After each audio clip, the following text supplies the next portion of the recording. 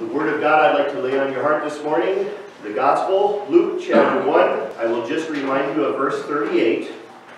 And Mary said, "Behold, I am the servant of the Lord. Let it be to me according to your word." So far, God's word.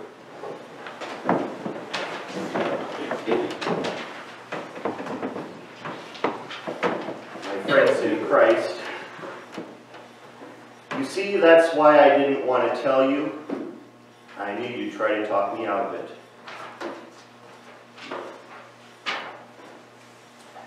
When I was in college, I had a very good friend. I'll call her Maggie. That's not her real name, changed to protect the innocent. Maggie and I were good friends, even though society would not have said that it should have been possible. First of all, Maggie was a female and I was a male. I was going to Northwestern College, which was pretty much an all-male school. However, on that campus was also Northwestern High School, and the high school had both male and female students. But of course, college students and high school students didn't really intermingle much. Furthermore, Maggie was a C. What does that mean? Well, when I asked one of my friends, he said that CP stood for a city people. You see, I was a dormie. I lived in the dorms, but Maggie was a C. City person. So what was this college male dormie doing as a friend of a high school female C? But nevertheless, we were pretty close friends. Our senior year, my senior year of college, her senior year of high school, she got a boyfriend, one of my classmates. And so we didn't hang out together quite as much as we had in the past. We were still friends, but I was kind of a third wheel, so our friendship kind of put on the back burner and I hung out with other friends.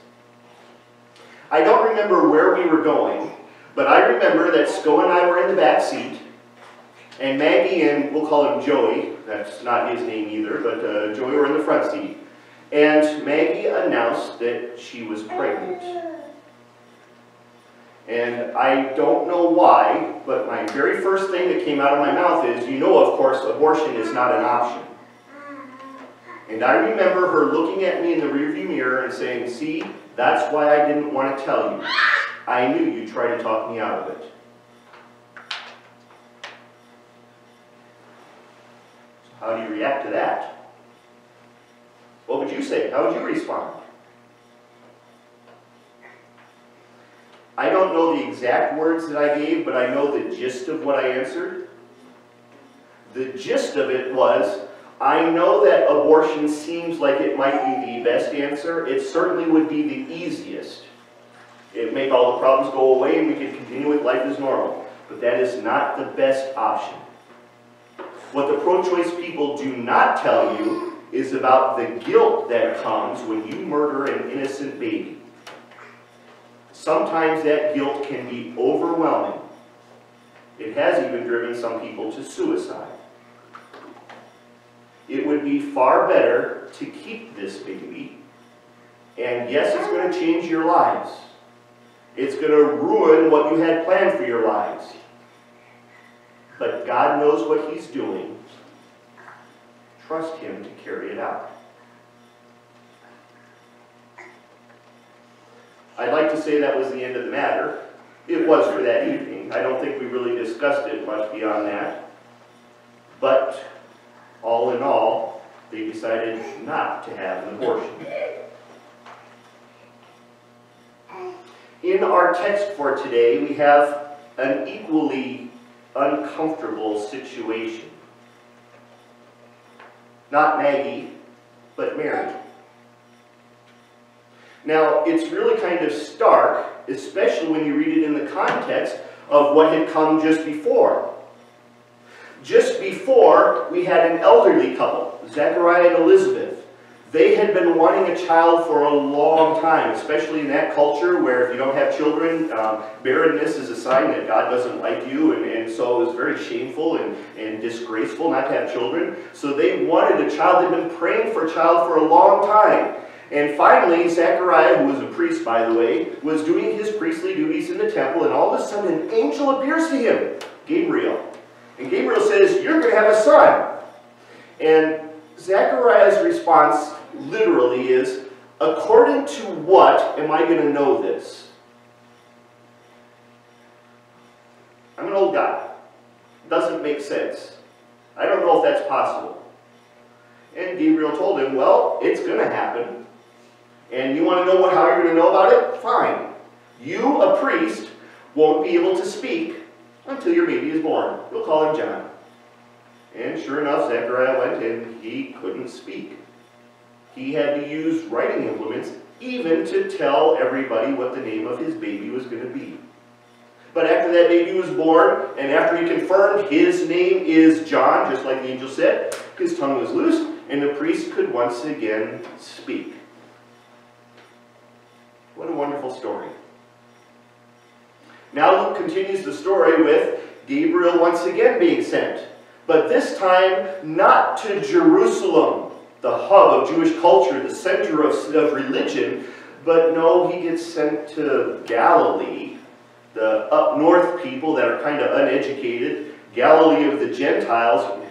You see history, Palestine here, Samaritans, don't like Samaritans, Galilee. So for the Galileans to come to the culture of Jerusalem, they had to go through the Samaritan territory. And so we just kind of write them off as, well, Galilee of the Gentiles. They're not really true, good Jewish people.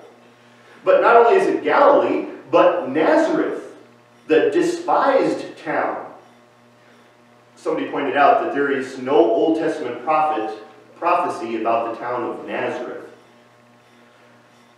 Mark seems to, it's Matthew that says that this fulfills the prophecy about Jesus. And we can't really find that prophecy. The closest we can think of is perhaps he will be despised. So maybe that word Nazarene means despised one. We know that Nathanael later would confirm that when his brother said, "We found the Christ, Jesus of Nazareth." And his response, "Nazareth?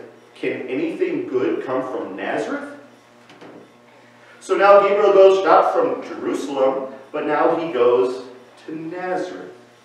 And not to a priest in the temple, but to a young girl, probably in her own home.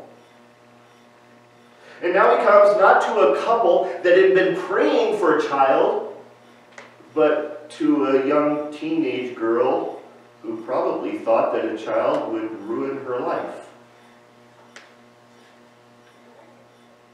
So Gabriel shows up to her and says, "Sup, God's looking for you."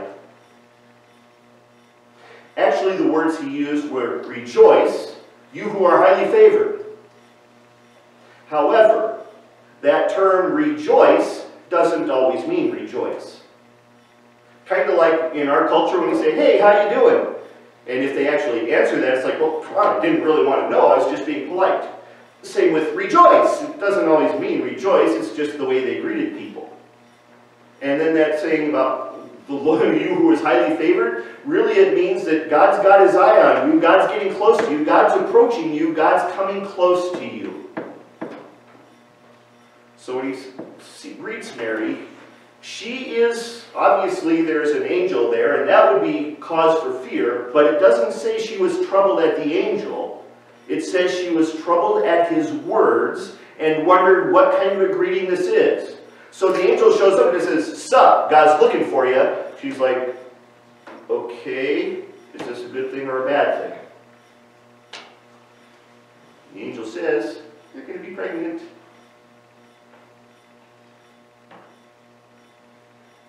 That be a present that you think she wanted at the time? My friend Maggie certainly did not want that. And our culture is not near as judgmental as they were in that culture. You think this is something that Mary wanted? But when she asks, how will this be? Her question is very different from Zechariah. Once again, Zechariah's answer was, according to what am I going to know about this? Her answer is more like, this will be. But how? Since I've never known a man.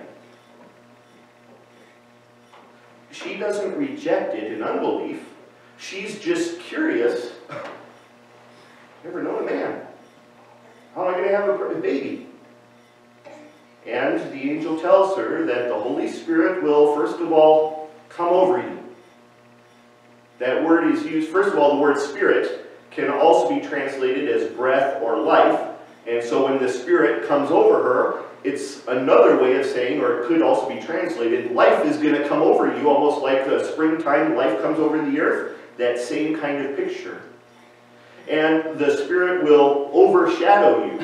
That is also used in Moses' books, the Pentateuch, talking about when the glory of the Lord filled the temple. It overshadowed the temple.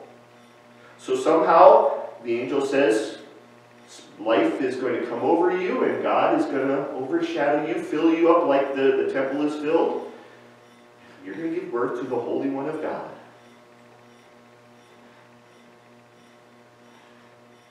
Do you suppose this was a welcomed gift?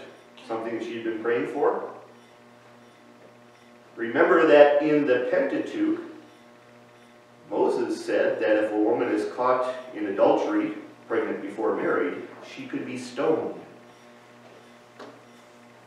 The Jews brought an adulteress to Jesus asking, hey, she was caught in the act of adultery. Moses says to stone her. Now what do you say? Hoping to get Jesus in trouble. So they still knew that law. They still quoted that law.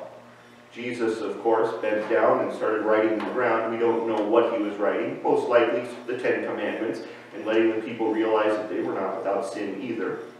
Finally he answered, let you who is without sin throw the first stone. Goes back and writing more on the ground, and pretty soon everybody goes away. What, has no one condemned you? No one, sir. Then neither do I condemn you. Jesus was all about forgiving people, but the point of the matter is that adultery was still frowned on in that culture, and yes, they still quoted Moses that says you should kill an adulteress.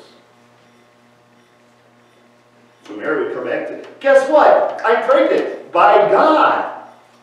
Uh-huh. Would you believe it? Did Joseph? Matthew tells us that Joseph had in mind to divorce her quietly. Even Joseph didn't believe her. But then an angel came to Joseph and said, don't be afraid to take her as your wife. What is conceived in her is from God. So Joseph reluctantly took her as a wife and had no relations with her until after the baby was born. So if Joseph didn't really believe her, do you suppose anybody else did? I'm sure that Mary had a very difficult life because of this blessing. But let's not forget that it was a blessing. Recall how when after this she went to visit her relative Elizabeth, and the very first thing that happened is, how should I be so blessed that the mother of my Lord comes to visit me? Recall that when Mary took Jesus into the temple, not only did Anna, but Simeon also both took the child up and praised God and gave her a blessing. Mary herself acknowledged in the Magnificat, which we sometimes sing on Sundays, that the Lord has called her blessed, and all generations will call her blessed, because she got a blessing from God. Now, how about you? If God were to come up and give you a blessing that really doesn't look like a blessing, but more like stress, a headache, frustration, maybe even something that could be life-threatening, would you answer as Mary did? I am the Lord's servant. Let it be according to your word. Kind of tough to do, isn't it? Today, 5 days before Christmas, this text encourages patience. Are you patient? I remember once talking to somebody who said, yes, I'm a very patient person. I love to hunt and to fish, and that has really taught me patience. That's not patience. That's waiting. I've been out hunting and fishing and golfing, and in all of those things there's a lot of waiting, but to be honest with you, I really enjoy that kind of waiting. But that's not patience. In Greek, the word patience is long-suffering. So when you're sitting in a tree or sitting on the lake or on the ice, you're not suffering unless you got dragged out there by your spouse and you really don't want to be there. Then perhaps that would be long-suffering. That I could call patience. This text teaches us patience, long-suffering, and waiting to see what blessings God's going to bring about because of it. You know, after my friend Maggie announced that she was pregnant, I really didn't see a whole lot of her. I graduated, she graduated. My classmate Joey could no longer continue on being a pastor. He got a girl pregnant. He dropped out of school. No idea what happened to him. Didn't really see Maggie a whole lot either, but a couple of years later I did go back to town and I did stop by to see her. And she had a beautiful baby daughter. I'll call her Jerusha, just keeping in this Christmas mock theme. You know, Maggie, Joey, and Jerusha. Well, Jerusha still didn't have any hair, but she was just the cutest little thing. And Maggie said to me, thank you. Thank you for not even letting me consider what I was considering. Yes, this changed my life. Changed Joey's life too. It certainly did not turn out the way we planned it, but this has turned out to be a real blessing. You know, sometimes God throws monkey wrenches into our plans, and He does it on purpose because He knows what blessings can come through our suffering. We don't like to suffer, but sometimes God has in mind even greater blessings. I mean, look at Mary in our text. She suffered a lot. Simeon even told him, the sword will pierce your own soul too. But because of her suffering, our Savior was born. Because of her shame, the despised one has become our Savior. And even if we don't see earthly benefits this side of glory, Paul has assured us that the little bit of suffering that we now endure isn't even worth comparing with the glory that will be revealed in us. So when God chooses to bless you in ways that you don't think you want to be blessed, remember this text. Remember Mary, who said, I am the servant of the Lord. Let it be to me according to your word. And this Christmas season, may you have the patience of Mary. I guess you could say, have a Merry Christmas. Amen.